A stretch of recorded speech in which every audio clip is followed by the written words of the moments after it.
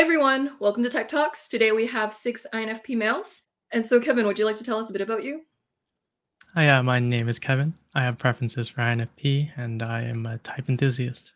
Yeah, and he also created his own MBTI course on Udemy, so I will have that link below too.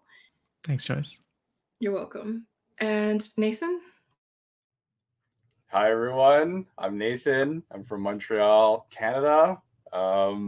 Even the idea of like, how do you present yourself to people for the first time and what type of information you present, to me, can speak to like what functions we use.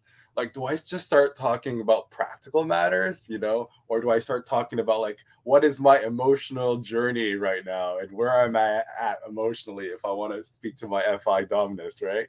But I guess more practically speaking, I currently am hosting workshops on the cognitive functions and socials, and I'm super happy to be here. I'm so excited to be part of this panel and looking forward to seeing what we talk about.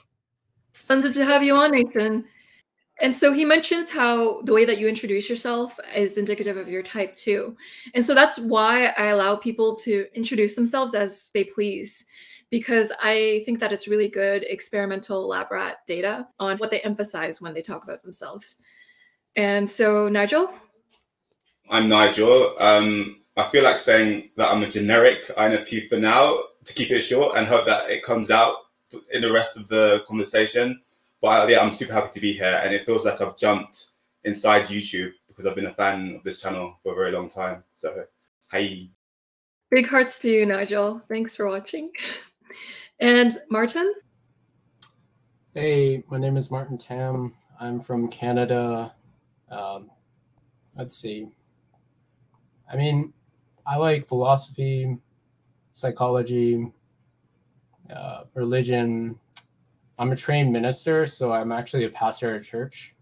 I work with young adults, with youth. But yeah, that's me. And I'm an adult, so there you go.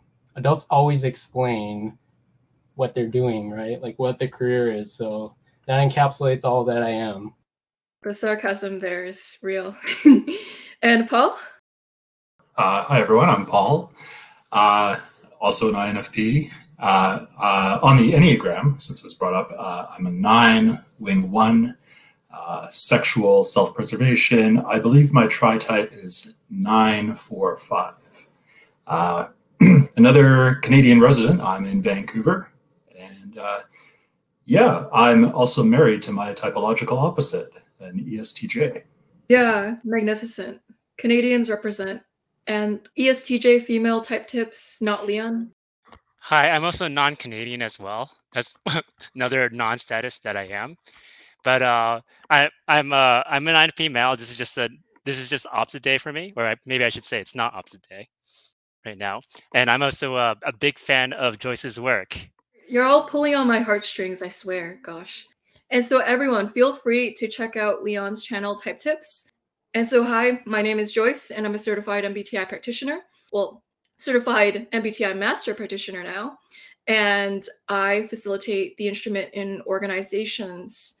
And so the first topic of tonight is one that Kevin brought up, actually, and it was that INFPs typically feel like they're playing the game of life on hard mode. Could you go into that? Yeah, I don't know. I guess I just had like some kind of realization. I am a gamer. I think a lot of INFPs play games. We like to play games. I think it helps us go into this little imaginary world that we have that's easy to escape in. And one time I just made the connection that as I was growing up, just things were just harder. Like I wasn't allowed to be myself. And because of that, the game of life was like on hard mode. Like if you put on the hardest difficulty and you tried playing it and you just kept losing. What parts of life are hard for you all? Everything. So anyway, that's, well, it can be kind of hard to fit in. So a good analogy is that that when it comes to the game of life, INFPs are really bad avatars, right? Not bad avatars, but not easy to use avatars. That's a better better way to say it, right? So, but once you're able to use the avatar really well, then it could do a lot of cool moves because it could bring a lot of individuality and creativity to the table. Yeah, I kind of think of that secret, like that joke character in fighting games. That's actually like really good when you kind of spend time with it. And I guess in general, I do like identify with the game, comparison, like analogy. I think so. I feel like there's so many factors, though. I feel like I guess my life journey so far is to accept, let's say, my quote unquote weirdness, or I have this constant ongoing battle and with my perceived sense of quirkiness, and not in a hip like, oh, I'm so weird, but just this. But it's just my relationship with the world. It is just like, I guess I need to accept that I'm not a universal character or whatever. So yeah, that's me. What makes you weird? Yeah, I think I've always had quite like a lively imagination, and I think, and I don't do it intentionally, but I can like connect the dots in sort of weird ways, and I feel like my default mode is to just talk word salad. Like if you kind of said speak how you want to speak, I would just talk like, yeah, just like a random generator kind of language. So a lot of life is spent, I feel, is trying to like order myself and participate in society, and that's where the game stuff comes in, I think. But then I kind of also notice that there's like good sides that I'm kind of proud of, and but yeah. It's really problematic when you literally have 10 tabs opened at the same time. One tab is playing music, one plays like your past, one plays your present, and one plays the future. And then you have to deal with your own self and your self-consciousness, right? So a lot of times it's like learning to focus and actually do one thing at a time and to not sound incoherent while you're doing it. So that's why it's so different being an INFP, right? And you want to be authentic, but also your imagination allows you to break every single sense of boundaries in terms of culture, in terms of like, yeah. So in some ways, you're not living in the same world as other people. You're living in different timelines constantly, and different realities that are good for you, ideally, but not everybody else necessarily sees what's going on in your mind. Yeah. Jumping on that analogy, I always got the sense, especially like when I was a little older, you go into like, junior high and you become a little more aware of social hierarchies and dynamics and things. I always got the sense that whenever they were explaining the rules, I had somehow checked out. And then suddenly, you come back in and you're like, oh, I hope the teacher didn't say anything important. And then you're too embarrassed to ask. It's like, what just happened? I often felt that way with like sports, for example. Like I never understood how somehow they just assumed I knew, like, oh, don't run with the basketball, for example. I bear no trauma from that incident whatsoever. Yeah, you often just get that sense. It's like, not so much that like, oh, I'm playing on hard mode, but just the sense like, I don't even know if I'm playing the right game in the first place. So that's me. How about you, Nathan? Yeah, a lot of this resonates. I feel like, especially with FETE, it creates those, you're speaking earlier, Paul, about these boundaries, these rules, and I feel like often FI is just assumed. Like, if you follow these rules, this will make you happy. Whereas with an FI dumb, I feel like I'm constantly questioning, does this make me happy? Does this make me happy? To what degree, because the SI comes in, to what degree does this make me happy or not happy? So there's that constant questioning when everyone else around me isn't questioning. Whatever society has deemed to be good or bad, it just, everyone seems to want to go along with that.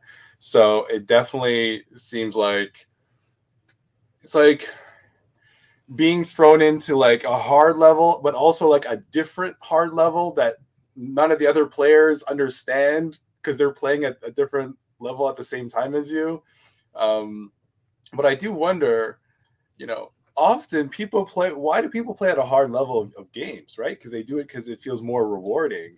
And a question I would think of is like, okay, if we are playing at a harder level, does that mean the reward is greater too, or not?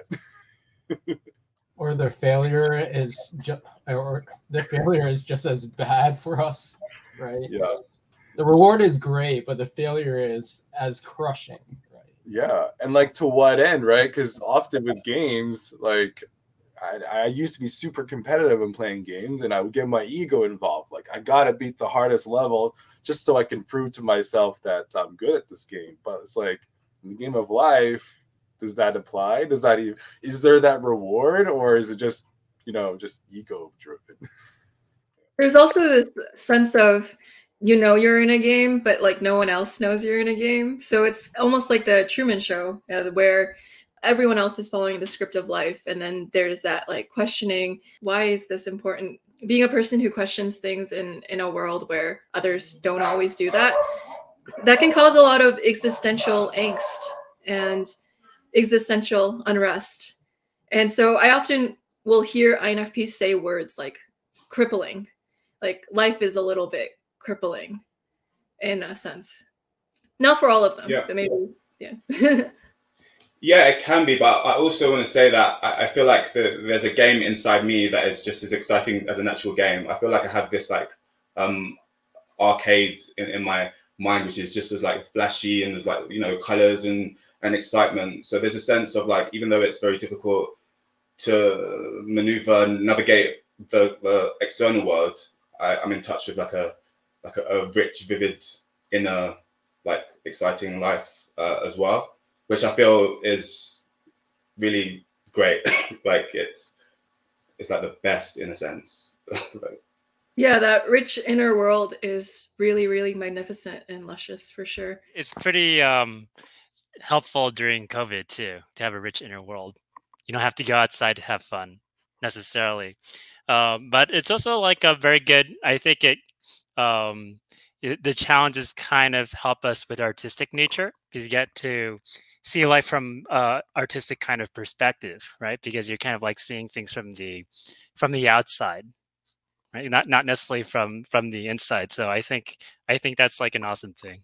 Yeah, I used to design games for my work, but like I grew up being really into these really esoteric puzzles. Like there's Sudokus, but then there's like Slitherlings and other types of like advanced Sudokus that most people have never heard of.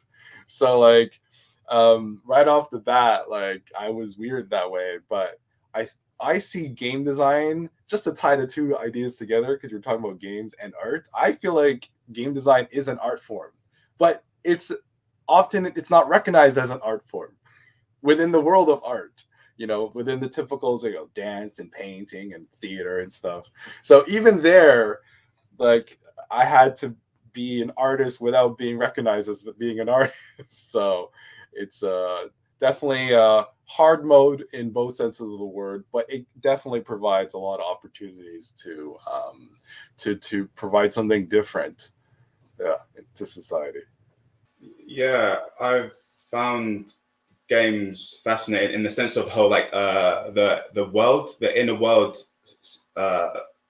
side of things, and I feel like games are. I feel like there's something interesting about like games kind of represent like imagination and like wacky worlds and magic, but they have this kind of they're like their codes and their structures, and so there's something appealing to me about the kind of way that like you can kind of design like a meaning of life using software and like the structure of a game.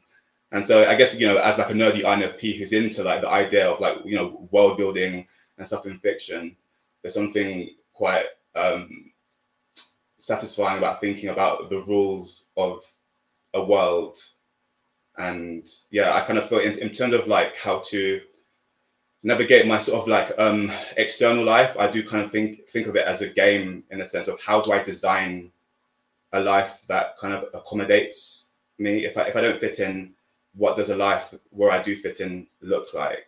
And that's what I kind of that's my sort of thing. Yeah, where does a life where you do fit in look like? Sounds like idealism a bit. Yeah. Mm-hmm. And this reminds me of one of my big sort of underlying passions in life. It's like, how can I create a world where everyone within it can feel like they can fit in? There's space for them as well. Like, that's the stuff that gets me like emotional at night. Yeah. Or help create that world. Does this lead into you wanting to be a leader, Nathan? You think INFPs are good leaders? I think that there is a space for FI to have leadership. Yes, I do. And I think that the FI component is often lacking in leadership sometimes. And I think that it's not, I don't think that, you know, FI or INFP is inherently more of a leader or should be more of a leader type than other types. But I think that currently in society, there is an imbalance where there's the lack of INFP leadership. So it's just given the current state of affairs, you know, if the whole theory behind this MBTI or cognitive function stuff is so that we can balance ourselves if we choose to, if we want to, then like that would apply on a societal level as well, where society can heal by balancing itself out. How about that? Speaking about like INFP leadership, I think that INFPs could play a really important role. I think it's a lot of the riches that we carry are kind of like within our head, right? We're full of riches, and it's like there's a plethora of wonderful things that are existing in our head, and if only like we could kind of like bring it out there for everyone else to see, I think that a lot of people would appreciate it. What are your thoughts, Paul? Yeah, I was just reflecting on that. Just a couple months ago, I entered a mentorship program, and where I explained to her that I wanted to develop my leadership skills. And one thing that really struck with me, like right away, is she asked me the question, well, what kind of leader do you want to be? And even though I was aware of it, because, you know, there's the very traditional, you know, directive managerial type leaders, she gave me a lot of space to express, you know, like what I was aiming for in the leadership style. And I think, I'm not sure, I think I've heard Antonia Dodge and Joel Marquette talk about it before on Personality Hackers, but they talked about INFPs leading by inspiration. There's a more of an indirect style behind them. It's basically they've, you know, once they're assuming they're healthy, they tend to, you know, be very committed to their ideals, and then they might, you know, use their NE and at times TE to express it in the world, and it pulls people in. They're like, oh wow, like this person is really focused on something, and like I want to be a part of this world that they're committed to. And yeah, they just have that kind of, they might be a bit more remote than some leaders, but at the same time, it's like, okay, well, this person is here, and these are the values they're committed to, and I want to share these values with this person. And yeah, I think they can be very influential on that scale. I was just, when Paul was talking about that, I was reminded of George Lucas, because I think he's a really great example of an INFP leader. And when he was first directing, people didn't even know that he was the director because he was like so quiet. So they just thought he was like this background guy working in the background, and I thought it was like, I've kind of forgot the name of the character who played Princess Leia, but she spoke about that. She said like by the third day they figured out that he's a director. So there's this trope around, like, I don't know, Power Rangers or just group superhero team tropes about there being like a member who's like the heart of the kind of team, who's not like maybe the like strongest or toughest, but just inspires everyone. And I guess maybe that's maybe kind of INFP thing potentially. And I kind of wonder, because I get I get this from other INFPs of just of like the kind of the potential to inspire, but from the INFPs that I know and with myself, it's hard. So for me, if I have any kind of let's say ability to inspire, it's kind of unintentional, and so I guess it's the kind of thing that people react to that I wouldn't know how to leverage or to turn into something that I could, you know, be a leader type person. I guess I just tend to do my thing, and that may influence other people. Well, yeah, I mean, I do agree with this kind of inspiration, but I think, at least for me, I'm a 4-5-1 actually. I'm actually not a 4-5-9, because I think the 1 is the terms of like wanting to be right and actually like accuracy and research. But I think at least for me, a lot of people, when they perceive me, a lot of people have thought I was like an INTP for a while, right? Because actually I wasn't afraid to share my thoughts, and because I'm into philosophy, I can understand philosophical frameworks of like organizations or within cultures, and exactly like what is the root values of certain organizations. So I kind of grew up often thinking, well, first questioning things, and also questioning why things weren't ideal for like everyone, and why were people feeling left out, and why are groups themselves not getting along together, and trying to understand these different groups, and recognizing like I didn't fit in to these different groups. So therefore, how can I create an organization in which these different groups will actually get along with one another and get to know one another? Because I think for INFPs, a lot of times it's like we feel like we're misunderstood all the time, like constantly, because we know ourselves so well. So how can we actually get other people to be understood? Because we can see when people don't feel like they're part of the group, right? And I think it saddens us in some ways. So in some sense, we look for the ideal of what an organization could be. I mean, some INFPs just like go along and just do their own thing, right? But I guess like for me, it was always like, how can I reform things, and how can I also be an example of change within a place, right? Like how can I be a servant leader, for example, or a person who listens to people and actually like cares about people deeply as like a leader, and not one that just, you know, tells people what to do, or just delegates constantly, or just pretends to be something that they're not, right? So I think like these ideals that I always have, these are ideals that I had since I was a child, and I wish that other leaders and other like adult figures would actually get to know me as a person, right? So I think these things have been projected since I was like a child to like who I am as an adult today, and they inform like everything that I do in the way that I communicate with other people. But often I think when people see this, they're like, okay, this is a person that actually has thought this through for a long period of time, and you know, they're not just doing it for their own fame and fortune. They're not just doing it because they just want people to praise them, or to see that they are like a popular person, or a person that just says whatever is in tune with the culture, or someone that's authentic. So that really resonated with me, and especially when you said the word listening and are people listening. And for me, it's like, it's one thing to hear someone and what the contents of what they're saying. It's another thing to hear like the feeling tone, the FI content of someone, whether they're talking or not. And I think that often in groups, the culture says that as a group, we'll deal with practical matters, but in terms of like FI stuff or your emotions, well, you're just supposed to deal with that on an individual level. Like you just deal with it. Versus a type of group that I'm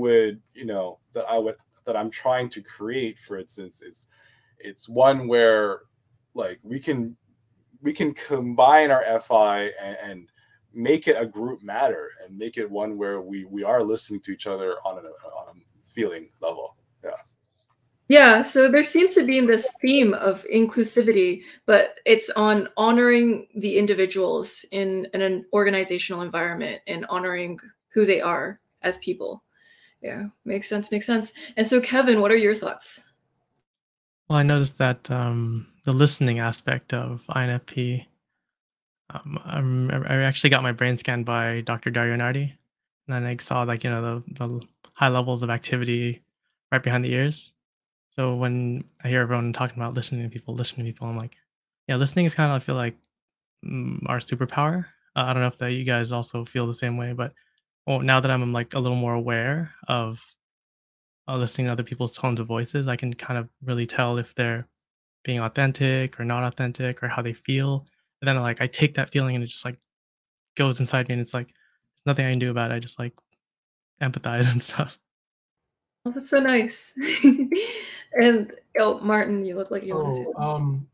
Yeah, I feel like listening is our superpower, but it's also like our biggest hurt and our biggest pain. Because when people say things, like it just gets into our ears and we can repeat it over and over. So it's very difficult as well too, right? Like it's both a superpower, but it's a cause for our deepest pain. And but also another thing about people's voices, I think INFPs, we really know how to use our voices and modulate our voices because we're so aware of ourselves. So actually, I think we can be really great public speakers. And on another note, I find it really intriguing with INFP singers because they use their voice in such like a musical way, like such a musical quality. Like it's like a violin, like with violin, there's like vibrato, for example. And we ourselves, like I think with a lot of INFPs, like Tom York, I believe, like the way that he uses his voice, it's like so unique. It's so unlike many other singers, and we really like that uniqueness. So I think our voices and how we hear other people's voices, we pick up a lot of information constantly from people, and then we decipher that information in a way in which we can kind of hone and narrow down to the basic substance of like people's souls, right? And we can read that. And that's not to say like other types can't do that as well too. They can pick up that. But I think INFPs are good with using their voices. Yeah. Yeah, using the word soul is a very NF catalyst language. So Linda Behrens, she talks about how the NF types are called catalysts, or Kiersey calls them the idealists. And they often use abstract words to describe people, like using the word soul. That's like it's an NF thing. Anyways, Martin also brought up singers who are INFPs. So I'm wondering, what are some fictional or real life examples of INFPs that you all know about? Say like John Mayer can be. I'm interpreting him as possibly INFP, preferences for an INFP. Well, that, yeah, it kind of makes me think. Actually, the only INFP that I know in the public eye are drag queen INFPs. On that same note, so. I mean, I really appreciate Robert Pattinson. I think he's a phenomenal actor. I think he can really channel like emotions. But yeah, like I find it interesting, like some INFP fictional characters, I feel like I don't relate with them like almost at all. Right. Yeah. It's just so interesting how the Enneagram kind of changes like these archetypes, right? But like Luna Lovegood, I don't really relate with her. Maybe on like some abstract level in my mind, but like I don't project that outwards like ever, right? Like I know how people would perceive me, I guess, if I did that. But also, yeah, I guess I'm more pragmatic as an INFP than some INFPs, yeah. Yeah, I would love to be like smooth and quirky, like with like Luna Lovegood has that, like, oh, I'm this eccentric fairy person who's cool. I kind of feel, and like mysterious kind of, and I think I'm too neurotic to kind of have that kind of persona. I'm too erratic and neurotic. But one INFP that came to mind, who I've seen people say that is an INFP, is the I forgot his name, the first Spider-Man, the first actor who played Peter Parker. Tobey Maguire, yeah. Tobey Maguire. That's one.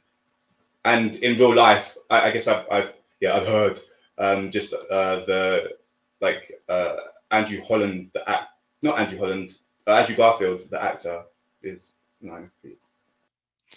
Oh, so Joyce, the reason why there was a long silence after your question is because it's really hard to come up with very public INFPs. Usually we're hiding somewhere. And also, again, like we're not a user-friendly kind of avatar, so like kind of like making it out into the world like in a successful way is not like not quite a thing. But so I had to like really think about it. I made a list. Well, there's like George Lucas, Oscar Wilde. I know some people say ENFP, but I could say INFP. Audrey Hepburn, and we have also Kierkegaard too. And I think like a running theme is when INFPs could actually if when INFPs could actually kind of get their stuff out there into the world, they're able to create material that is really rich and powerful in a way that it's relatable to others. Like be able to communicate a message that could really resonate with a lot of people. Like when you look at George Lucas and how he communicated like the archetypes of human experiences, right? So I would say, like, for example, there could be like a bit more like famous INTPs who make it around in the academic world, but it's kind of hard to read what they write. But like for INFPs, it's like when in a rare case they actually make it out into the world in that sort of way that they can make something that's really relatable. Yeah. I wonder if it's the SE polar that causes the difficulty of putting yourself out there, or being an NP in general. NPs. We don't have any problems. Yeah. George R.R. Martin. I have no idea, but that's a famous INFP who's out there apparently. Yeah, I was just kind of going through my SI files, trying to recall everyone ever mentioned. I think musically, I'd say Bjork. Let's see. I think I've mentioned this before, Joyce, but Bill Watterson, the creator of Calvin and Hobbes, is considered by many to be an INFP. And then, yeah, other fictional ones. I think various interpretations of Anne Shirley from Anne of Green Gables. Sometimes she's an ENFP, but it kind of depends on the portrayal. Frodo Baggins, fictional, yeah. I'm actually of the mind, Martin, you mentioned Luna Lovegood. I'm personally of the mind that she's an INTP, but I can definitely see the merit in INFP for her. And I have no problem with her being an INFP personally, because I think she's pretty great. Here's another INFP, Fiona Apple, the singer. Yeah. She's great. I love her music. Yeah. Yeah, Paul, you just reminded me. I kind of like read like Alice in Wonderland, Alice Adventures in Wonderland. When I read that book, I was like, oh, I feel strangely heard by this character who's constantly questioning. I guess there are parts. I guess there's a whole like logic thing, and maybe she could be an INTP or something. But it's also kind of a constant questioning of like, I don't know, identity and things in that character as well. So I kind of feel like, yeah, Alice in the books at least is an INFP, or could be one. Kevin, you look like you want to say something. Yeah, so I got the We're all forgetting one of the most important INFPs in the Myers-Briggs world. Isabel Briggs-Myers. Isabel Briggs-Myers. Yeah. Yeah. The creator of the MBTI, which I think I can kind of segue into like introverted feeling in the leading role or dominant role. She was a woman in the like 1960s who made this when women weren't even like really working or they were seen as like. So it's pretty amazing what introverted feeling can do when it comes out in the world and levels up enough, and you get this like this sort of thing. Shakespeare, that's possibly a good example too.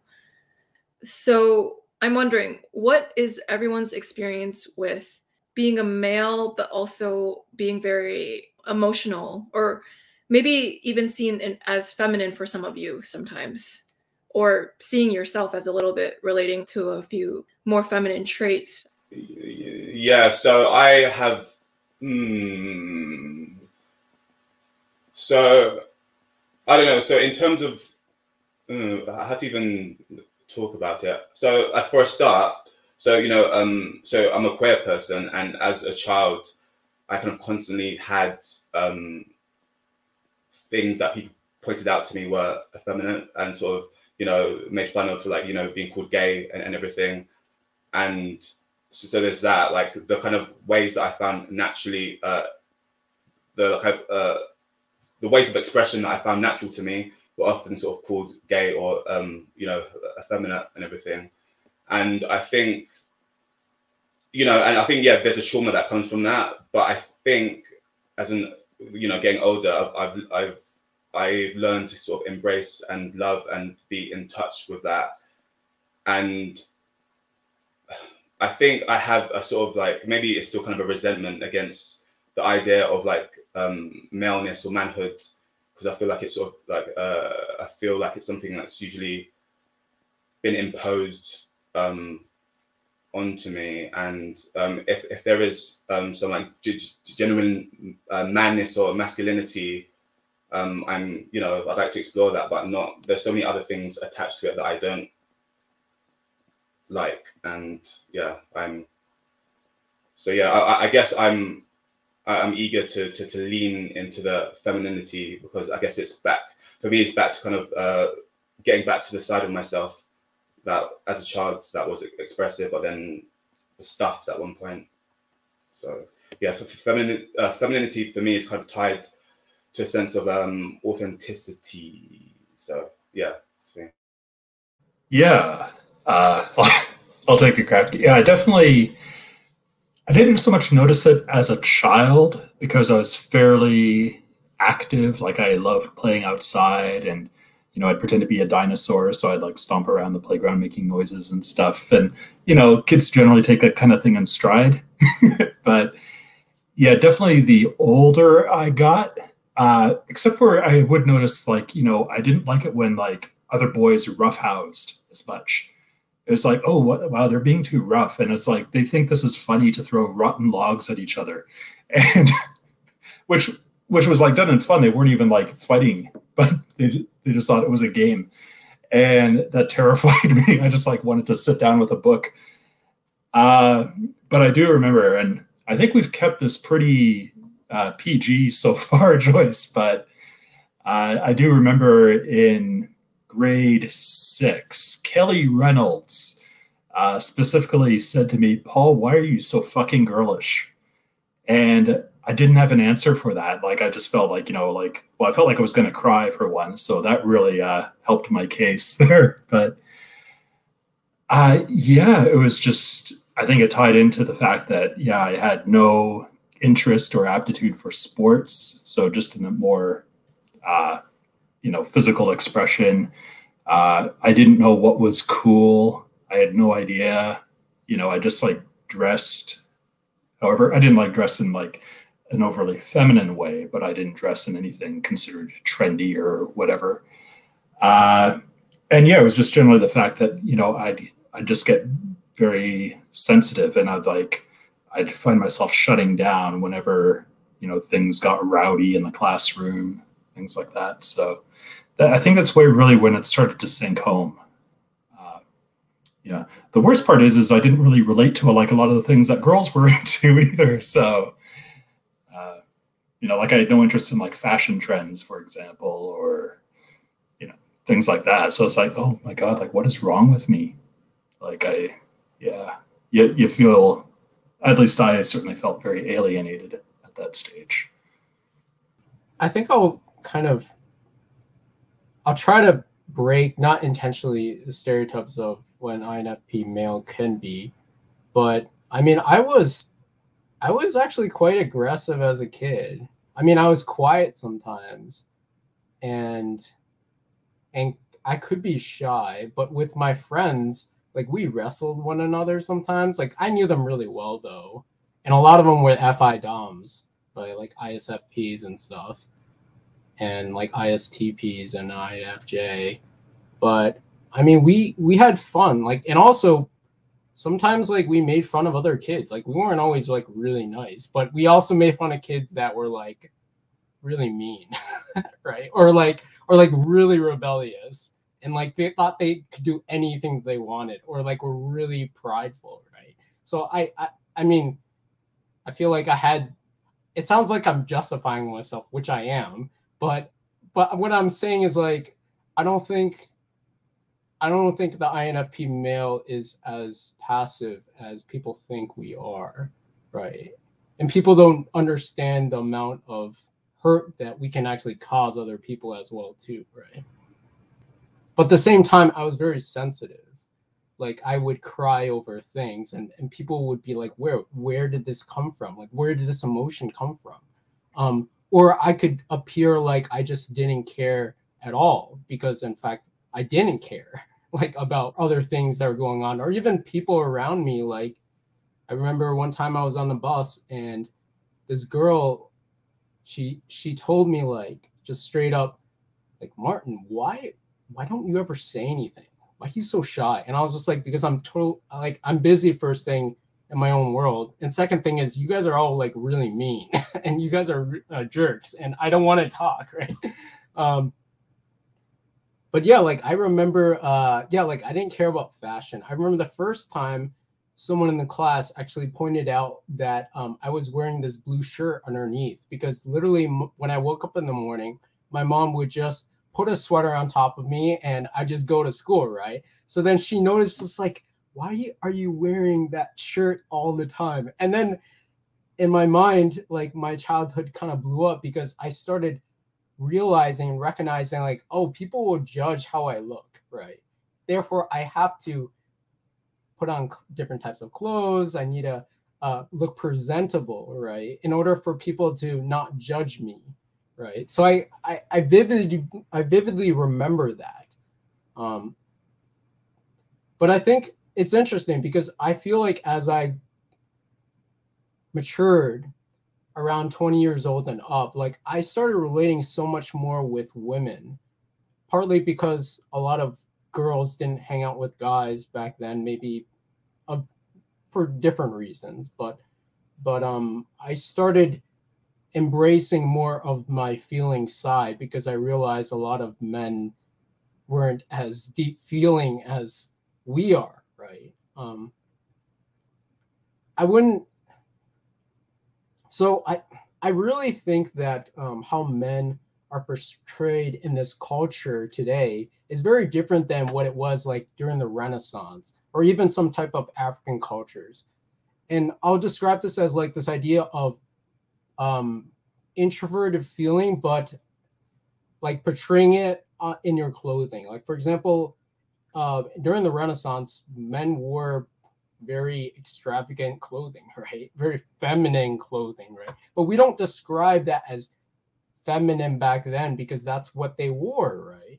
Or even in some African cultures, men would wear lipstick, or they would wear like very decorative clothing. And even in the animal kingdom, you see that male types of animals are the ones that have big manes, or like guppies, for example, they have very decorative tails and things like that. So this idea, I think it's more of a modern conception that men themselves can't express these elaborate emotions in the outward kind of way. it's more of a recent thing, right? And it's actually probably more of a Western thing, where like, yeah, we wear like muted colors, we wear grays, blues, and like, you know, other colors like that.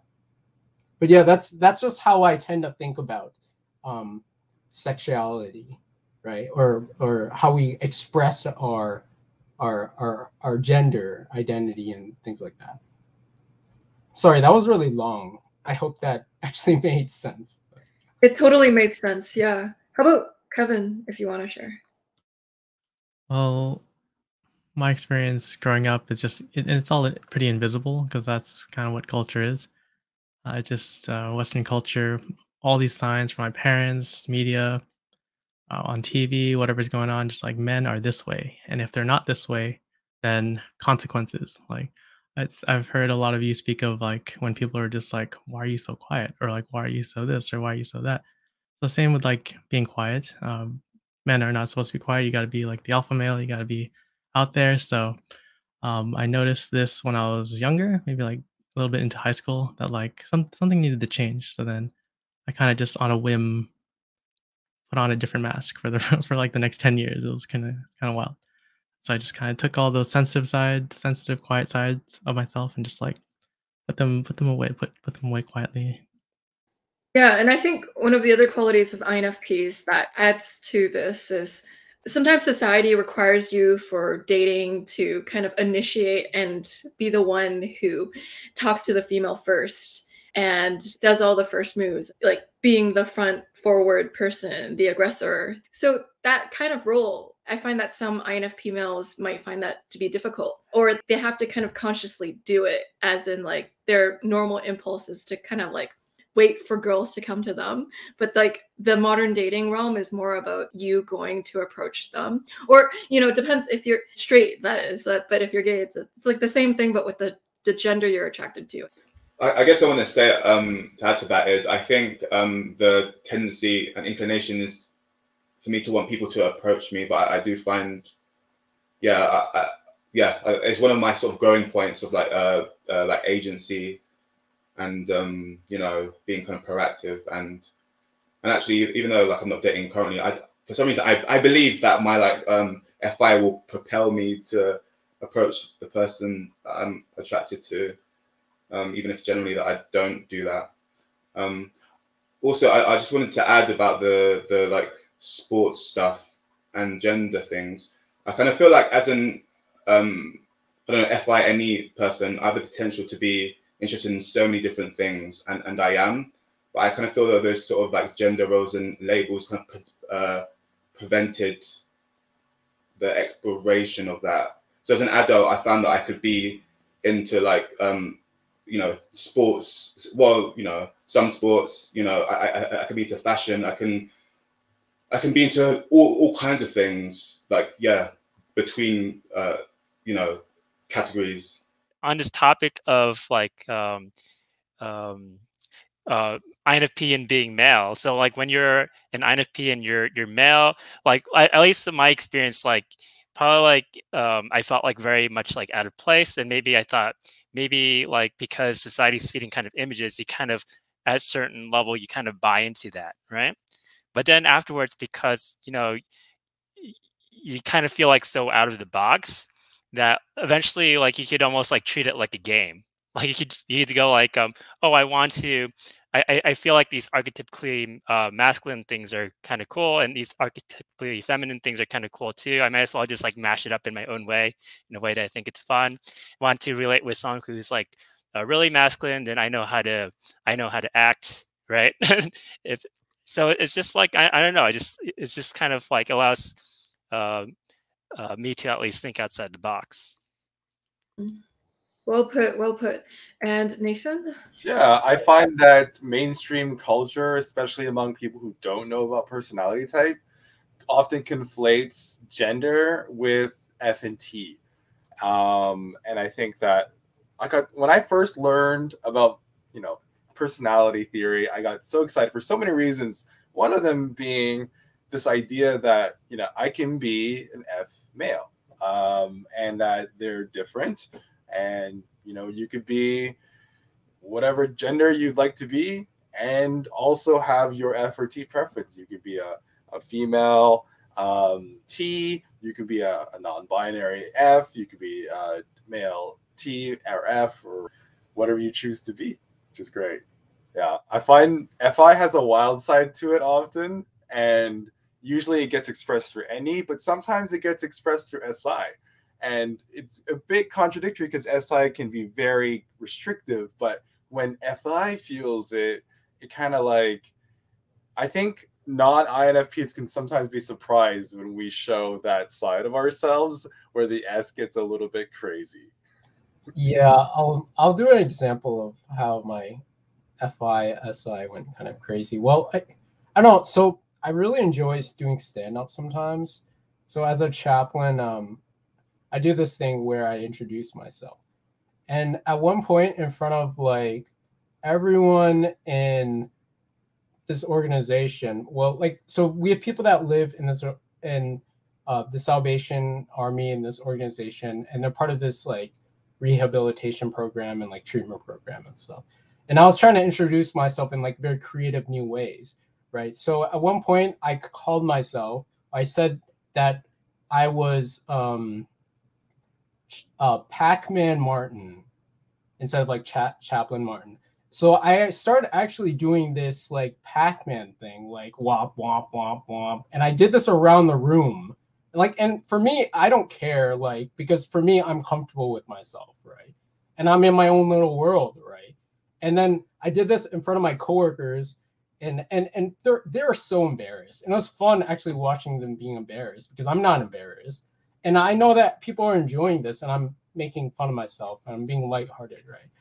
So in some ways, like FI is so strong sometimes that, yeah, I mean, like sometimes we just don't care whether people feel. And but also like we know that if they're enjoying something and they're experiencing something that we are experiencing in our own minds, I feel like we get a lot of joy from that when we can finally give people like a glimpse, maybe a tiny little glimpse of like what goes on in our mind, in our own world. And that's what I think sparks our passion, right? That's what really drives us when we can share that amazing deep part of ourselves, right? And people enjoy that as well too, or have fun with it. Yeah, like if I may, I always keep thinking about how can I be more present in the world and how can I show up more fully. And even for like this, for instance, I was giving advice, just be yourself, be authentic, And I think that I think there are, it can be challenging, like we were saying earlier about the hard level game mode, but I think if we feel comfortable enough and we're in that zone where we're swept away with our passion, it can be like electric. Yeah. That's amazing. What are you all passionate about? So what does get you into a flow? What gets you into feeling the most you or the most energized?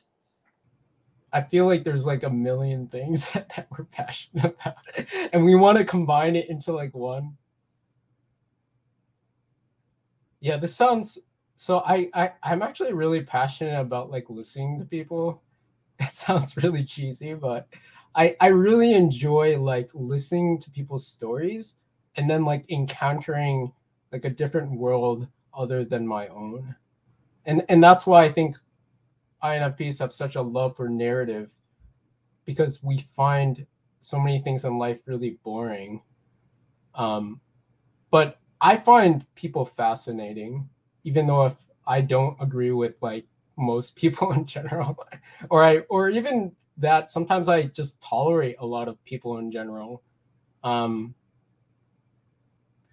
really enjoy sharing my different ideas that I've been thinking about for long periods of time, because I usually don't share it with anybody. I'm not married or anything, so, but yeah, but I can even imagine if I was married, there's just some thoughts and ideas that seem so abstract that I want to share it in different ways, whether artistically or through like poetry. where they can encounter the emotion and the theme more than perhaps what it seems like on a surface level. As always, like I'm passionate about like talking about different types of nerdy or geeky kind of things. But yeah, I mean, I have a lot of friends, and I'm passionate about knowing them, right? Like, and it sounds really creepy, but like really knowing them like on their deepest level, right? Like, what are their greatest joys or their greatest sorrows? Just like some of the most insignificant things about them. I'm passionate about like spending time with them, and talking to them about myself and knowing about them as well. I don't know. I'm passionate about learning. I'm always really thirsty about learning things. And I feel like these things are all kind of pretty universal to a lot of INFPs. Yeah.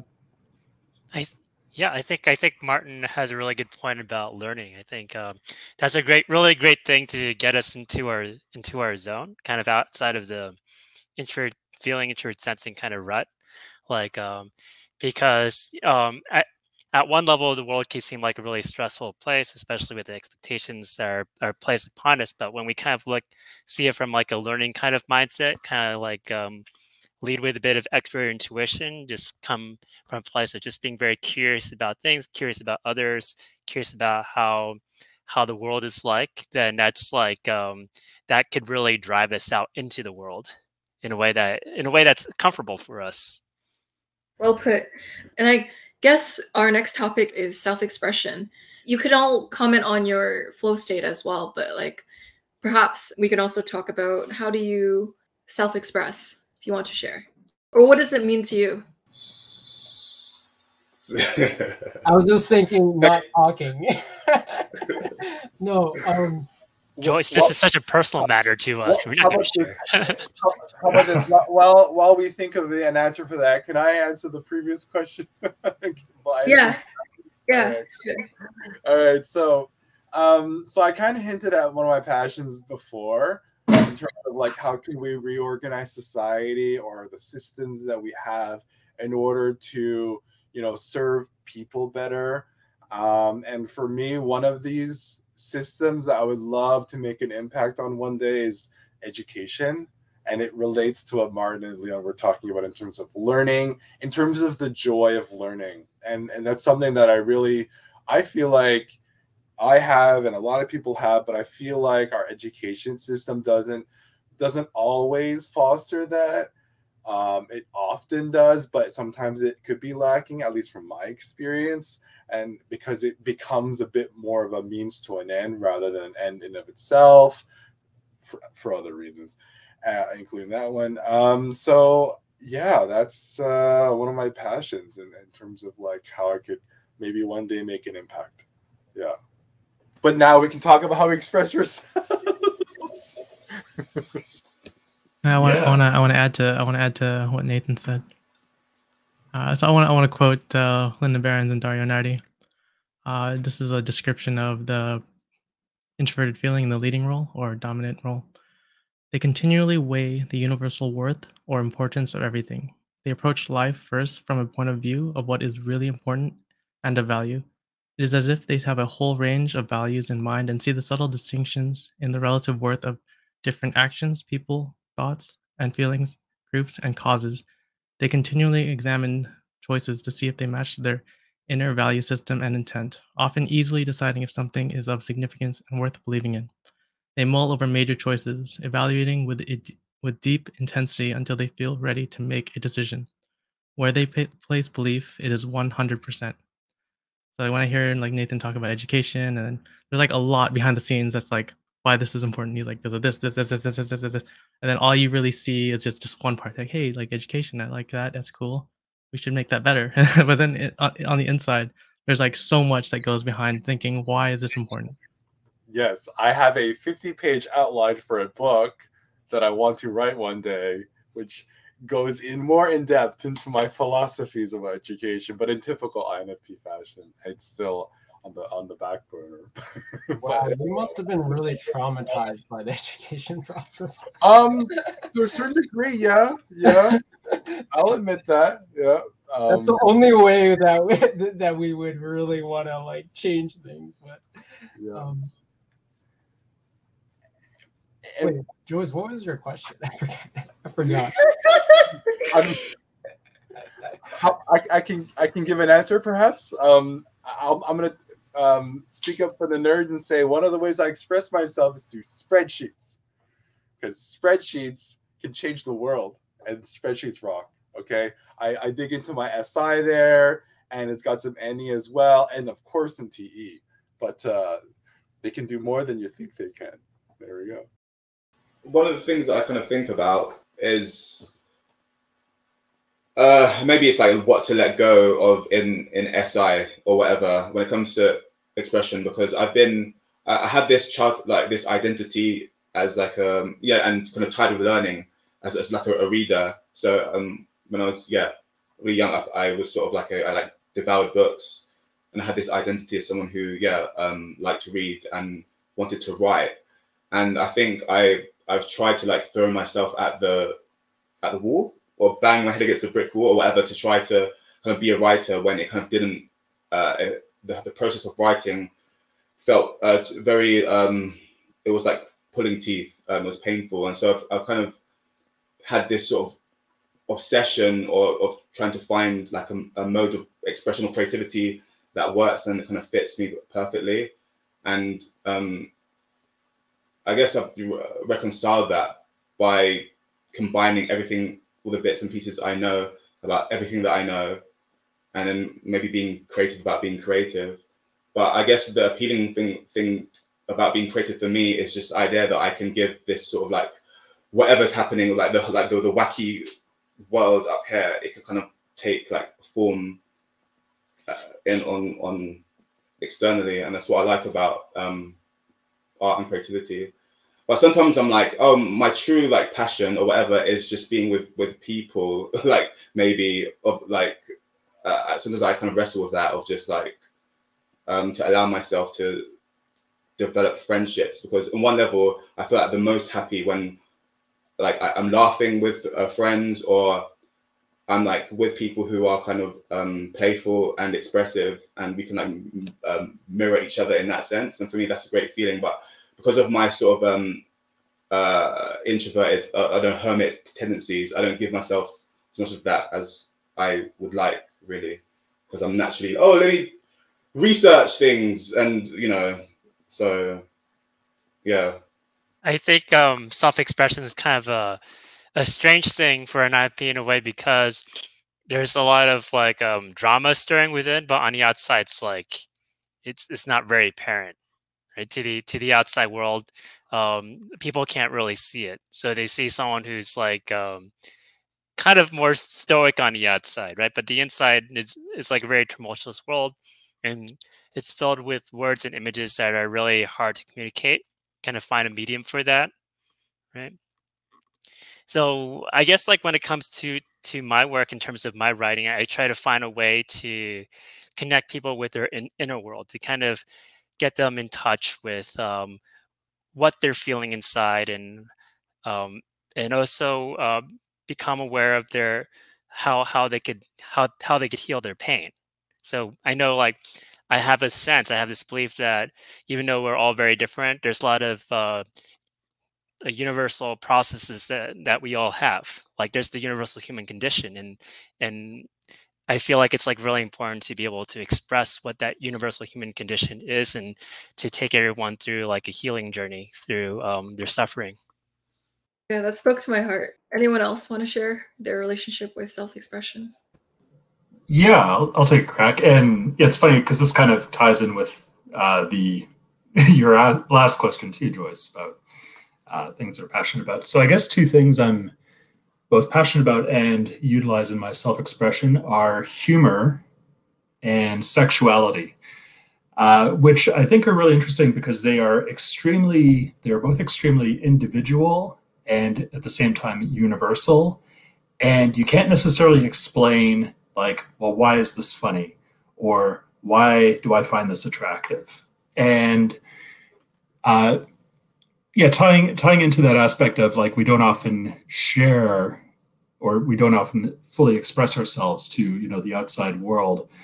I think the part I found definitely with humor is I have a very dark sense of humor. That said, I have a very light sense of humor too, because I love silly puns, and which I'm sure Joyce has no idea what I'm talking about when I say that. And by the way, Nathan, with spreadsheets, one can truly excel. But yeah, I had to, I'm sorry. But one thing I really enjoyed as I got older with humor is when I started sharing like really dark humor, and my intention was never to offend or hurt people, but I actually enjoyed the fact that like I played with people's expectations because I was quiet, because I tended to blend into the background and, you know, just mind my own business. And then sometimes I'd come up with a comment about something, and it was never to shock people, but it was because something I personally think was funny. So I was like, well, I want to see what other people think. And and sometimes people laugh, and sometimes you offend even the ENTPs. But I really enjoyed that. And because like I love like exploring like different stand-up comedians, and especially now with YouTube, like there's like this whole other arena we have for, different people who wouldn't necessarily, you wouldn't necessarily see them in a comedy club, for example, that I love to follow and see the ideas they're playing with. And it's beautiful, so wonderfully creative.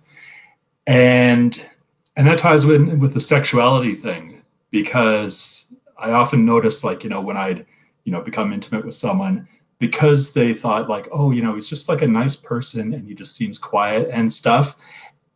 And then you find out, now granted, I didn't just like launch things on people or anything, but it's like that trope of like, the straight-laced librarian. And then after hours, the hair comes down.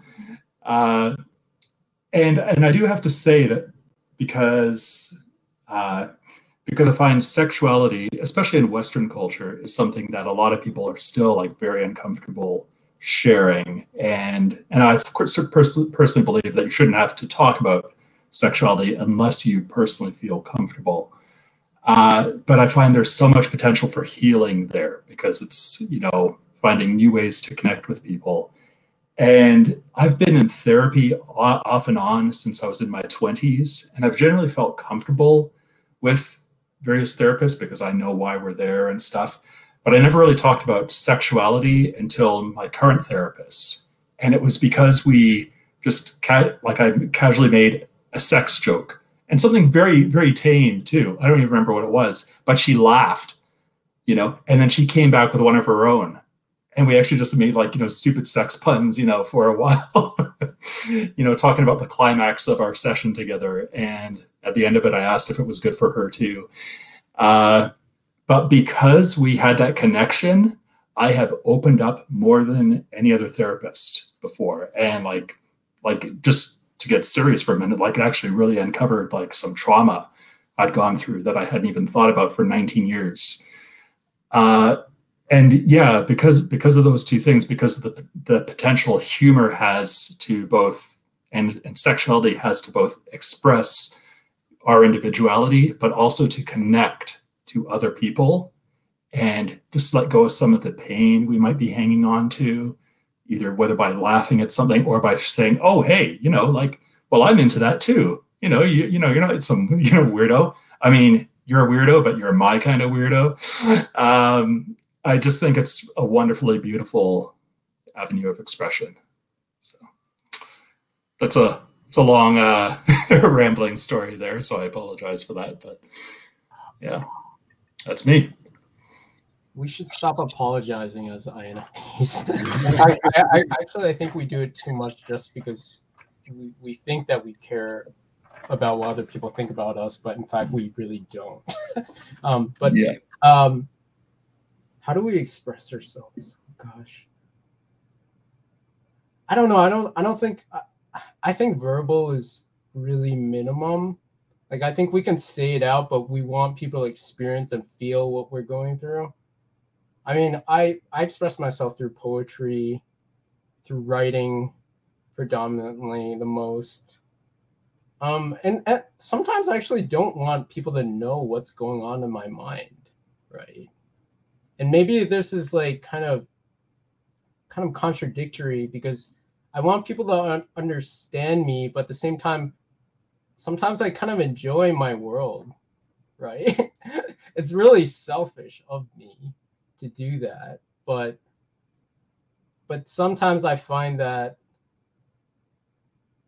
a lot of people they don't care about the things I care about, and they don't value the things I value and care about. So why should I have to share anything about myself, right? Sometimes, but with people, I do value, or that I think that they will care about what I care about. I will share, right? So I don't know. I'm very closed off, in fact, with a lot of people in general. And only when those slivers of humor that slip out, that Paul kind of talked about, people are like, man, you're actually like nuts. Like, you're crazy. And I'm like, yeah, I am. That's why I don't talk that much, right? And I think the reason why we don't express ourselves, I think it's from childhood. It's when people have rejected us. Like, we have tons of memories of people rejecting our thoughts and feelings, our ideas and stuff. And maybe we would have been an ENFP if people actually did accept us, right? And kind of enjoy those things. But the reason why we don't express ourselves is because what we are planning or what we're dreaming up isn't ready.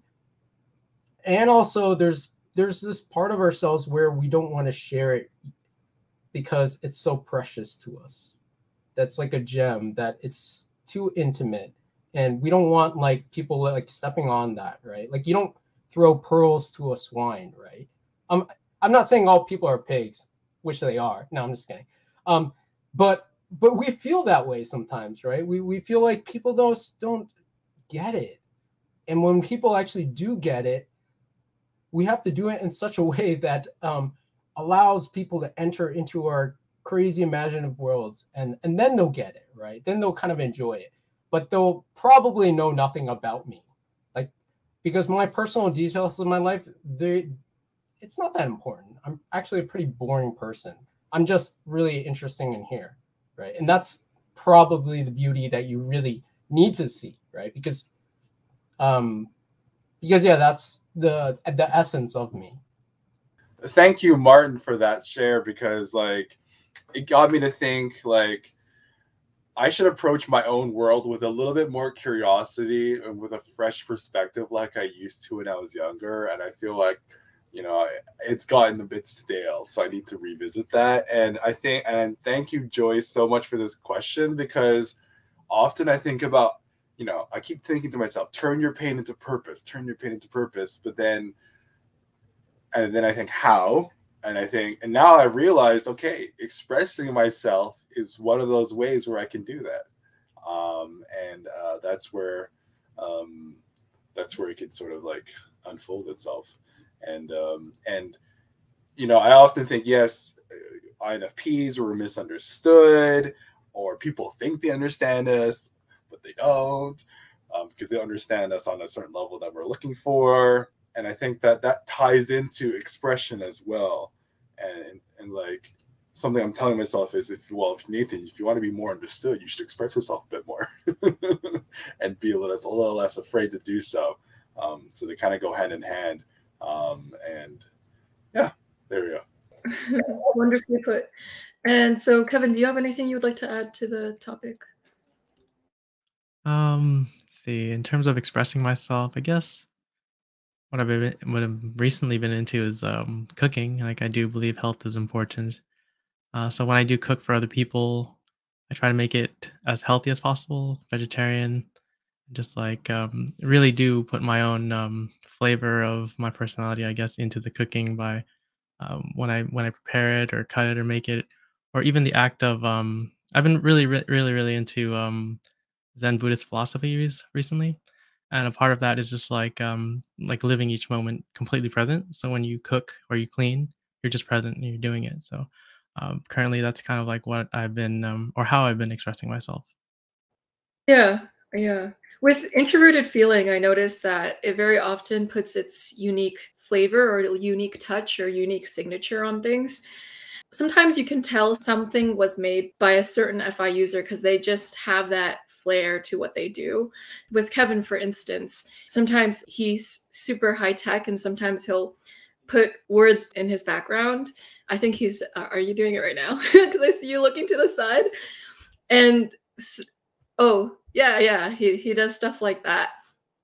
Like and subscribe. Oh, that's so amazing. I love it. Yeah, and it's the Kevin touch the things because no one else does that within our class. Yeah, and so sometimes I notice FI will do that. Like an example is sometimes a unique flair could be noticed by like, they'll change the name tag a little bit like to something that suits their taste a little bit more. There's a distinctness to FI, a unique fingerprint. So like with Paul, his puns are very Paul. You can tell a part of his personality from his puns. And so before we end the panel, I'm wondering about all of your experiences with the functions. So Kevin gave a wonderful description of introverted feeling that was from Linda Behrens a little earlier. And so I'm wondering, how would you all define FI in your experience? How do you experience FI? How about levels of feeling, layers and layers of feeling?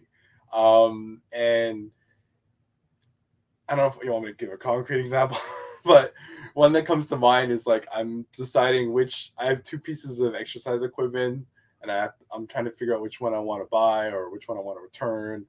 And then it's one thing to like make me think which one makes me feel better or which one sparks joy, right? But like if I were to try to return one of them and the store doesn't allow me to, how would I feel in that case? Am I happy enough with it that I would to keep the item if I needed to? And then the next question is, for me to even go and attempt to make a return, would I feel like a bad person just to try to do that? So then that weighs into the decision as well. So you can take one situation and just see it on different levels of feeling.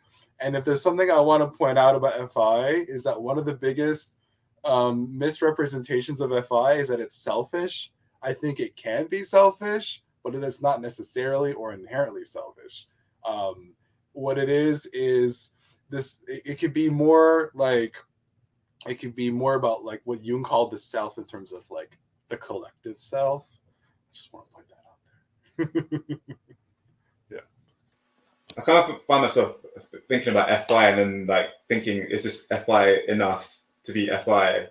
So that's what it maybe feels like to me. This, well, I guess I feel that it's mostly exhausting, but this constant like evaluating and assessing.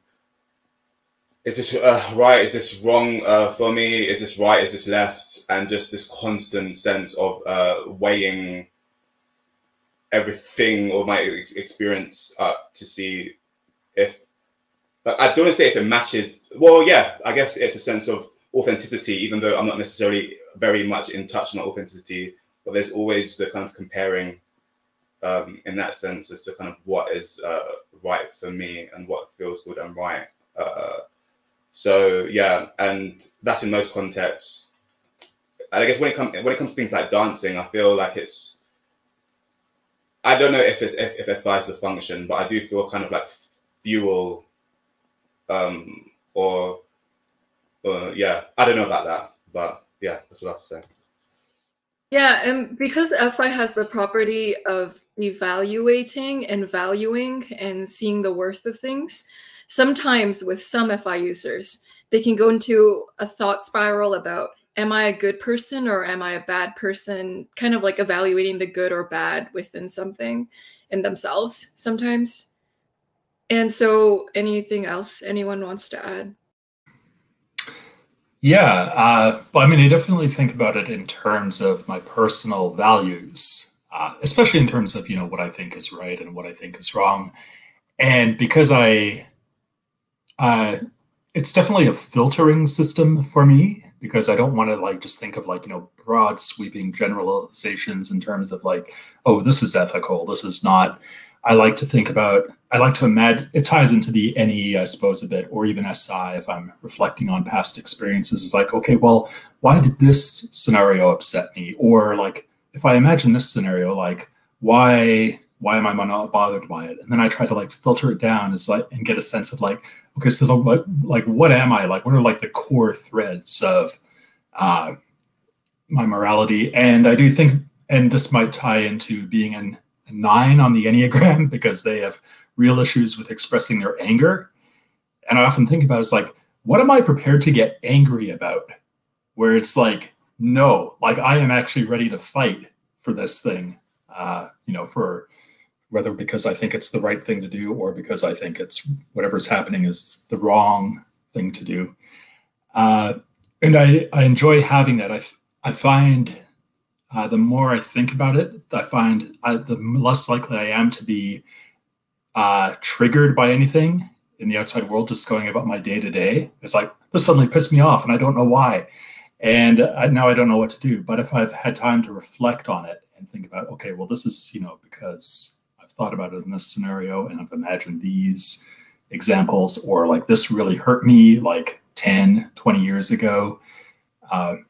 I find it's just a wonderfully solid foundation. And it's not to say that these are going to be permanent, because I always have the freedom to adjust them as time goes by. So, but it's a sense of security, I find. Something I like to add is like, yes, on one hand, I do think introvert feeling has to do with valuation, right? On the other hand, there's also this aspect of it that has a great deal of tolerance, because there's a great deal of compassion and tolerance for the messiness of human nature, right? We know that every situation is like very unique and it's also very different. And so in regards to the human experience, I think there's like a high degree of like a tolerance that things don't necessarily fit into like a certain standard or a certain kind of way.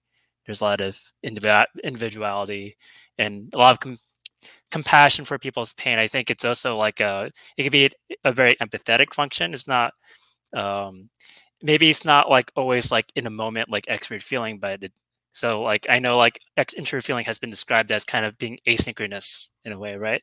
But we do have like a deep well of caring for others. I think FI for me is a sense of like, what is, like, how do I behave as a human being according to who I am right now, according to my memories and also who I can be as well. And also how can I allow other people express their own humanity in a way that seeks to understand people, but also it doesn't tolerate injustice, right? Yeah, it doesn't tolerate like bullies. It doesn't tolerate like people that just genuinely don't give a shit about stuff, right? Like because I think INFPs, we care about a lot of different things. And I think for me, it's like, what is the most beautiful? What is the most truthful? What is the most correct, right? Like, what is the highest ideals? And I think correct in like the most loose kind of way.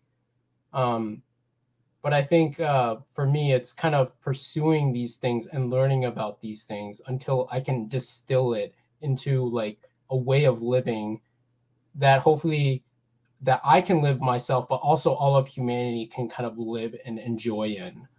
So it's actually far more universal. I would say that I have a lot of more universal aspirations in the same way as INFJs.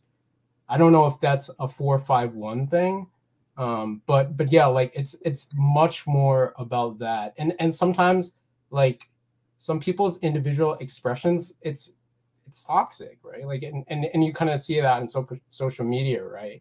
Where egocentric or narcissistic people are just like spreading disinformation and stuff like that. But yeah, I'm rambling. I'll stop that. But yeah, that's how my FI expresses itself. Yeah. Yeah, Martin, that's the Enneagram 1 there. So Yeah. If you have an INFP with a 1 in their tri-type, you're gonna have someone who is more reformy in the sense that this is a value I want everyone to have. Yeah, so it looks, and it's funny because I want it to, so I can protect people's individuality, right? Like, and that's the most kind of like frustrating thing about it, right? yeah. And Kevin? I guess, yeah, my introverted feeling kind of plays out when I first started learning about this stuff. Like one of the first realizations or like connections I made was like I really like to wear shirts that represent the causes that I feel are important to myself. So back in the day, I used to wear a lot of to write love on our arm shirts, which is a organization about mental health. So I guess like today I was just like, what should I wear? And I was like, oh, I'll wear another cause shirt. And I'm like, oh, okay, so I'm wearing another cause shirt. That's introverted feeling based. That's lovely. And so let's go on to the next function, extroverted intuition. How do you experience that? I mean, that's I have a very strange relationship with that function. Well, it mostly, I mean, I think that's the side of the INFP that everyone will see the most, especially since it's an extroverted function. But it's usually a lot of screwing around. I mean, I think it's very, I would say it's apparent in Leon's decision to opposite day kind of thing. You know, they're just like playing around with the patterns and stuff, and that's where you get, just like the more upbeat, like I guess coming up with all these interesting things, like abstract things pulling from the air, just boop boop boop boop boop. Yeah, I feel like in these ox position, my NE is often trying to help my FI achieve its goals. So if FI is saying I want to feel a certain way, I'll start coming up with ideas on how to make that happen. Or different ways of thinking about the situation so that it could bring me some clarity or some emotional clarity. Yeah. And sometimes it can get a little bit out of hand. I will admit that much. Yeah, I kind of like thank NE for like providing like the like zest of life, because it's just so oh no, my battery. I feel like I have a lot of excitement about life and the world because of this experience of like connecting the dots and finding everything interesting. And I guess I don't usually follow up with these things, but the sort of energy that I may like, yeah, I guess I'm grateful to NE because it's just that things constantly spark and I think I'd like to try the NE, which is more doing things in the outside world rather than the NE on Wikipedia. But yeah, for me, it's just an exciting function. Yeah, my NE exhausts me, but it gives me purpose in life. It's exhausting in the sense that there's so many different possibilities and realities and things I want to do, and things I could master. I find that it can get me out of mental ruts, out of like, if I get into FI, SI, it can help me free myself out of that and flip me into a state where there's a sense of self-renewal and a sense of new possibilities, right? When I feel cynical. So I sometimes have a love-hate relationship with my NE because like you said, Martin, it can exhaust me if left unchecked for a while. And I do find it very inspiring, especially in times where I'm, just feeling like a bit down on myself, because there's a certain optimistic quality to NE, I find, not to overly personify it, where, it's all about expanding and like making connections and seeing like what's possible. And what's so great is like these possibilities don't actually have to exist because you can just create another one and so on and so forth. And I really have found it's helped to spend time with NE DOMs personally when it comes to developing that, because just when you like, if I'm by myself, I'll be like, wow, my NE is really good. yeah, good for me. And then I spent time with a couple, like a few years ago, I got to sit down with Heidi Priebe and Nate Rassa, who are both ENFPs. And like, I was just like a spectator at one point because they're just like, just going back and forth amongst each other. And it was amazing. Just like all these like random ideas they started sharing. And I find it's a real point of inspiration because eventually I'll find a possibility that connects with my FI and I will latch onto it because it's like, oh, wow, I see value in this possibility. And that actually fuels me to express myself in a certain way. And it just really gives me a wonderful sense of purpose and confidence in my own expression. Oh, and I'm a female ESTJ, by the way. I live in Antarctica. I think like yeah, I think that's just really well put. I think that really shows like Paul's talking about there, like almost like that. There's like that bit of a priority of the FI, right? But then it's still like very fun to also engage in expert intuition for its own sake. It's almost like kind of its own language. So if any people are around other expert intuiting people around other expert intuiting people, it's like it sounds like we're from like another planet. Like we just like kind of bounce ideas like really, really fast, and people outside, they can't really follow along. I also think on the other hand, yeah, there could be like a very like there's a contrarian quality to it. So like when people are presenting a certain kind of idea, you're always like thinking about what is the opposite of that idea. That's really well put, Leon. Yeah. Oh, this is a Yeah. kind of idea because the funny thing is sometimes I know that I have a feeling of being contrarian, and then I go through like and I go through this thing in my mind where I was like, oh, am I just being contrarian just to be contrarian? And then I recognize that, and I'm like, oh, I'm gonna stop myself. So it's an interesting thing because I see that with other people too. I was just like, oh, they're just being contrarian because for the sake of being contrarian, not being necessarily correct or accurate. But yeah, that's how I see things. Yeah. Yeah, I guess I'd like to be more comfortable with being contrarian because it's a thing that my friends used to affectionately like make fun of me for as a teenager. Was like my first like response was always no to something, and that kind of died, and I just became more like agreeable because there's this sort of I have this blowback or punishment that I kind of expect for being controversial or rocking the boat. So I'm very much like I'm more inclined to kind of try to keep the peace in a way that I feel that doesn't benefit me. And it's funny because even though I guess maybe like ENTP may have like the reputation of being kind of devil's advocate thing type. I was listening to a personality hacker podcast about ENTP growth.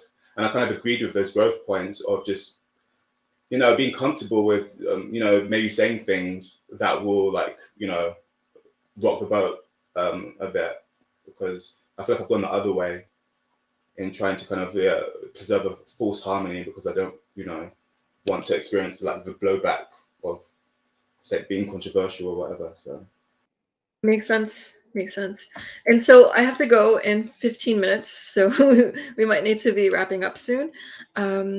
We'll go to the next cognitive function, which is, oh my gosh, my brain. Introverted sensing. I know. That's a perfect point. That's a perfect point to forget.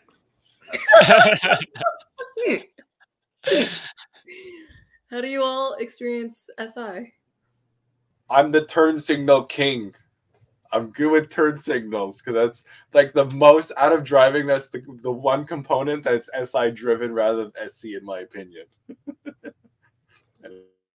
Yeah, I guess yeah, in the relief role or the third one or auxiliary, I guess. Wait, no, it's not auxiliary. Relief role, whatever. I do find myself sometimes watching the same videos or listening to the same songs over again for the familiarity. Once in a while, like watch some history stuff and just be really into it for some reason. So it's like learning about the past and how not to make the same mistakes again, I guess. So I kind of wonder that like my SI kind of feels like a pseudo NI in the sense that I feel like I'm like overly attached to like the story of my life making sense, and you know, trying to make that life movie that's like starting from my childhood and having it logically progress to the future. So I kind of feel I can be like stuck. Maybe it's that kind of maybe loop thing in a sense of just really being connected to my sense of identity in the past as it pertains to the present and future. I find that their SI, especially if it's not as well developed, can have some perfectionism about it, which can be good or bad. So for instance, I'm very particular, as we've already seen, about my shopping choices or about like my physical reality, and I want things in a particular way. I think that yes, perfectionism is probably not great, but if it's in a certain context where the analysis can lead a company or some organization to, you know, make a big impact by changing a few details, then the SI can be very helpful in that sense. But otherwise, it needs to be controlled, I guess, to a certain extent. Internally, it's very self-critical, but at the same time, like of moral or ethical inadequacies, and even things I have said. Yeah, I mean, it's just filled with memory, right? Like a tree, right? You cut it and you see all the rings. So that's all your SI, and you see your pain and your joys and sorrows and stuff like that. Outwardly, like actually critiquing other people, it's more about remembering other people's lack of perfection, but also things that they've done good as well too. So that's how I see my SI outwardly, and also remembering what things have happened in history, and how have people interpreted those things in history, and how that kind of bears in mind of how we interpret events happening now, and how we should take that seriously or not, right? And how we can reform things today. Yeah. Your Enneagram 1 and your tri-type is so strong. yeah, I know. I can't believe I said I was a 9, because it's definitely not. But yeah, like it's really infuriating, because I find like 4, 5, 1s are very not satisfied with their life or the outside world. So yeah, it's like extreme idealism, right? Yeah. It is, yeah. And I find that, plus being, I believe, a spiritual director or something along the lines of that, it amplifies the oneness. I find like INFP plus religious background equals like even stronger SI, or like SI plus Enneagram 1. I don't know how to explain it. There's an Enneagram 1 spin to it. But it's funny, because as an INFP, you still see yourself as like different than other people. Like you'd rather be like a monastic monk, like critiquing society and stuff, rather than being in like the mainstream. And you don't fit necessarily in different types of hierarchical structures and things like that too, but you don't completely deny them as well. So that's amazing. Anyone else want to add to SI? Just to say, I love my SI. Definitely the older I get, and I, just to use an analogy, I think of it as like a library, but an extremely comfortable library. It's not cold, it's not aesthetic. There are lots of like plush cushions and things, and I can just, you know, pick up, you know, some tome. It's a very dynamic library. It's not the official Dewey Decimal System, because there's a whole thing about like, you know, pop culture trivia. And then all my banking information is left in a cardboard box outside in an alley to be filed away at some point. But it's just wonderfully comforting. And it's just a place I can really like get lost in for a while. Sometimes I go down a wrong corner of the library and it's like, hey, these are all the times, you know, you screwed up, or people laughed at you, or, you know, people were mean to you, and I can't get out, you know. And then sometimes the straight-laced librarian comes around the corner and says, "Sir, the library closed 15 minutes ago." And I won't elaborate on that, but That was some very powerful NE imagery, by the way. I really enjoyed that. That was so cool. Yeah, that was fun. That was amazing. I can get you a membership. It's wonderful. It's a monthly membership. we're allowed to see your past pains too. Yeah, depends on how often you want to visit. I was going to say that SI is really good at remembering things, holding details that other people often can't believe that I remember. When people tell me so many things about their lives, and I can pull up the most like obscure, or remember the most obscure things that they're surprised that I remember about them. So I think it helps, you know, in building relationships in a sense, is that I don't forget certain details about people. Paul, thank you so much for bringing up that analogy, because like I keep telling myself enjoy the journey, and I keep thinking I need to like substitute my SI for SE in order to do that. But I think something I'm just realizing now is SI can also be not just a destination, but a journey as well, and that one that could be enjoyed as I'm creating my SI fortresses. But yeah, so thanks. My pleasure. Yes. And I agree with Paul. It's a really nice place to hang out, like the SI, especially combined with introverted feeling. Is like that's where it really hits the feels in the SI. Yeah, and it's where the neuroticism can kind of build sometimes too. And so let us go to extroverted thinking. How do you all experience TE? Piles of items everywhere, and then you have to clean up the piles. Yeah, no, it's a aspirational role, so it really does. I feel like when I look at like the way that I organize my external environment, it's just like you tried. I find often in the theory people say that the second function is like the way out of a stressful situation, but I feel like for me it's more my fourth, my TE, because for me I'm coming up with solutions on how to solve, and I guess the NE is still there, but on how to solve my problems. But I'll make it like a concrete system in my mind where I tell myself, okay, if I encounter this situation again in the future, this is how I'm going to react. This is what I'm going to do. And it becomes like that system. So yeah, that's how I use my T. I mean, I think my T is almost everything. It's over analyzing my own emotions, analyzing other people. Yeah, imagining different kind of scenarios. But yeah, trying to solve this problem of life that can only be lived, though.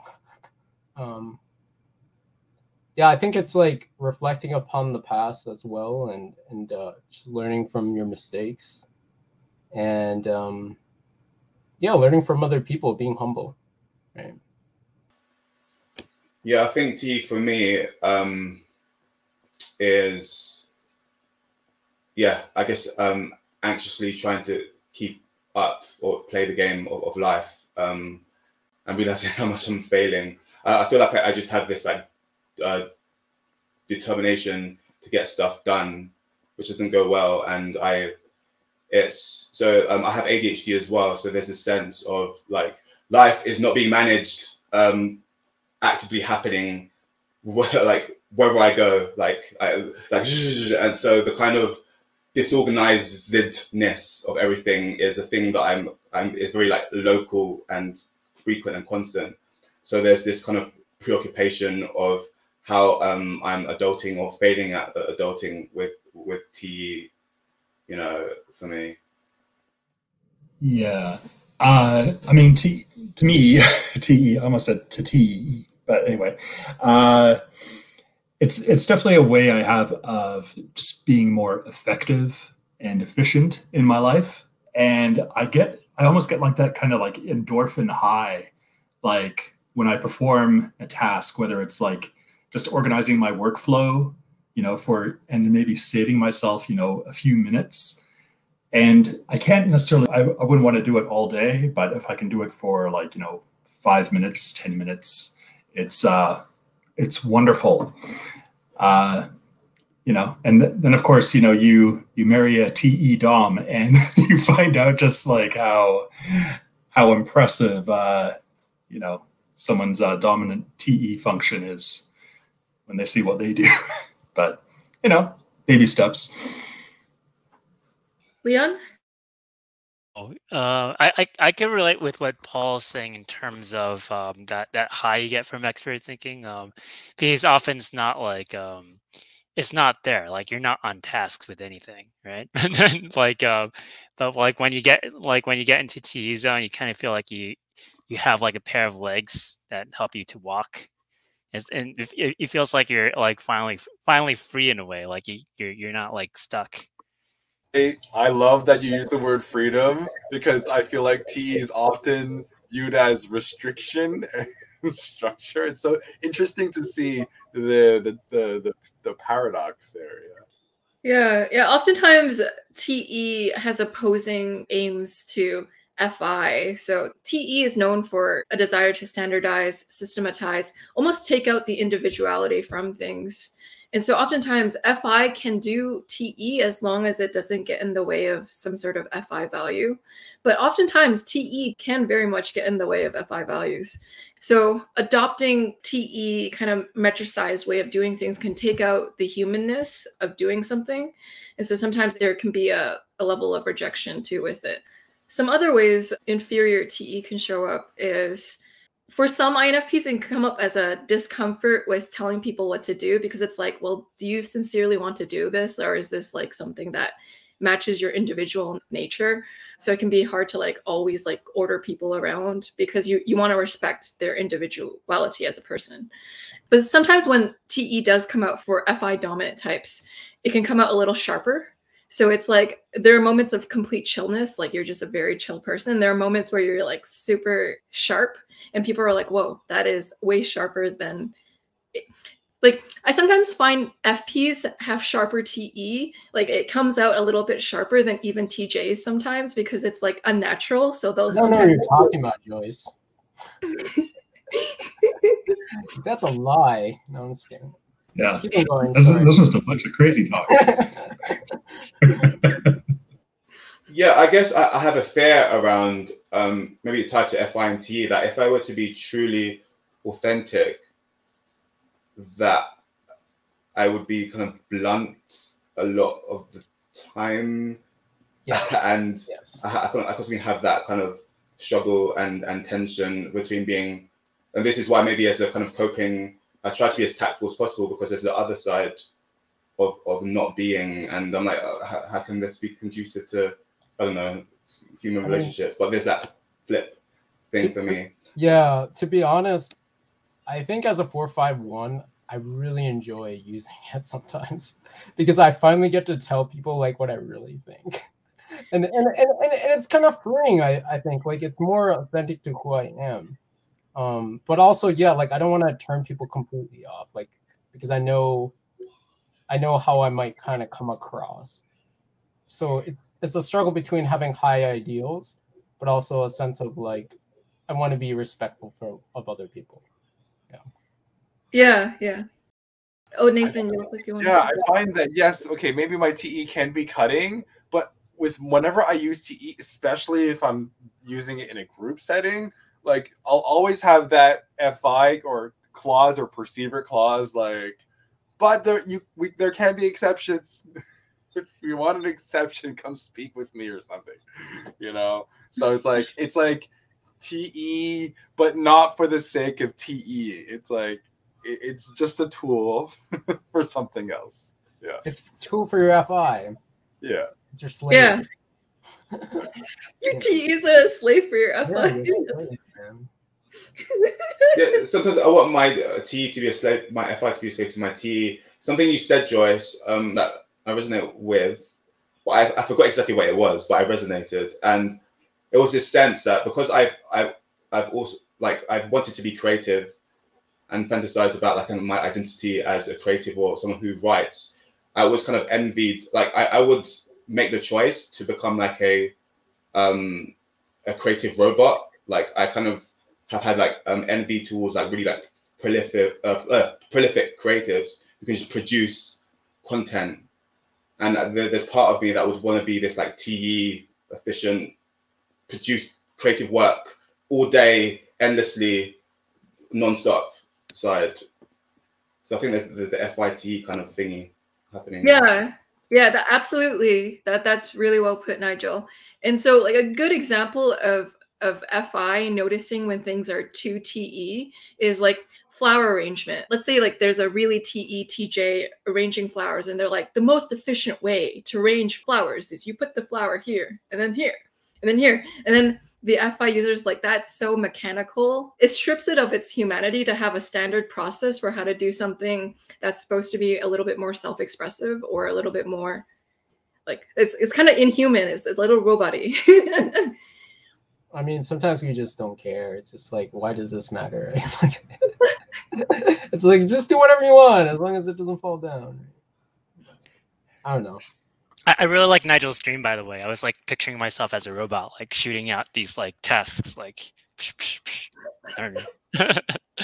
Yeah. Leon was bringing out his NE to make that funny connection. Yep. And so thank you everyone for coming out and sharing your INFP perspective. It was wonderful and a blissful time being in your inner rich worlds with you all. And Kevin, thank you so much for bringing up the hard life analogy, how being an INFP can be like living the game of life on hard mode. That's insightful. And that is so true. And it hits home. Yeah, well put. Kevin has an amazing Udemy course on MBTI basics located down below in the description.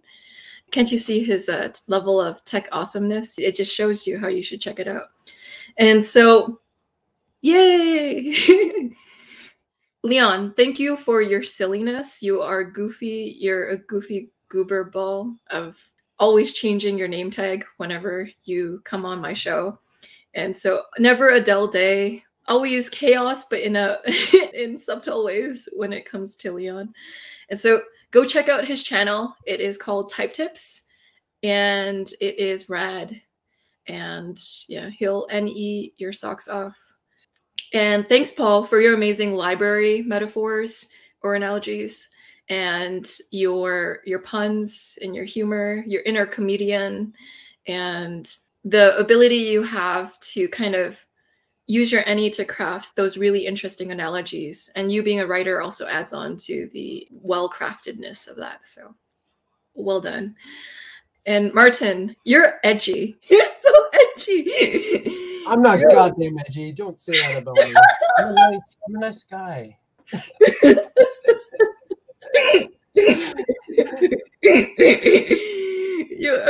I'm kidding. Anyways, yeah, the 4 and the 1 in your tri-type makes you extra spicy. You're like a feisty INFP TM. Yeah, so there you go. And it's really nice to hear your perspectives because you're doubly in tune with your authenticity. You're an INFP and also you're a core 4 too, so you're double authentic. So you slap on that authenticity really amazing. And you're the greatest Pac-Man pastor for your chaplain. And Nigel, it's nice to hear your wonderful insights into SI and how it's about really going into your experiences in that level of depth and almost like seeing how it fits into your identity in some way. And that was very powerful. There was also moments where you talked about, you know, that word salad, and I thought it was a really good way of putting extroverted intuition. Just it's known as like word vomit and word salad, so that was like pretty rad that you brought that up. And thanks for watching Type Talks. I appreciate the viewership. It warms my heart. Yeah. So thank you for that warmth. And thanks, Nathan, for coming over here and sharing your lovely take on things. Your Excel spreadsheet awesomeness into your extroverted thinking it shows INFPs how they could utilize these kind of TE things to accelerate their TE growth. So can we have like a whole entire talk just on INFPs and spreadsheets? I made one. No, I don't use them. Oh gosh, spreadsheets. I mean, whatever works for you, right? That's too funny. Thank you, everyone. And also turn signals too. Yeah. I congratulate you on that, by the way. I am like pharisaical about turn signals. I get so angry at people when they don't do them. It's not just a behavior, it's a lifestyle. It's all about sending signals to other people and acknowledging their and false signals sometimes too, which is fun. Joyce, we can't end this talk now. We have to talk about this topic for Yeah, another hour. sorry, Joyce. we're derailing it. Okay. Yeah, this is what happens when I have extroverted intuiting on my panels. Like, there's no natural endpoint, and so I have to be like extra. All right, guys, we are ending this. There's no such thing as time, Joyce. It's just a social construct. Oh my gosh! All right, bye everyone. Have a lovely afternoon or whatever time that is.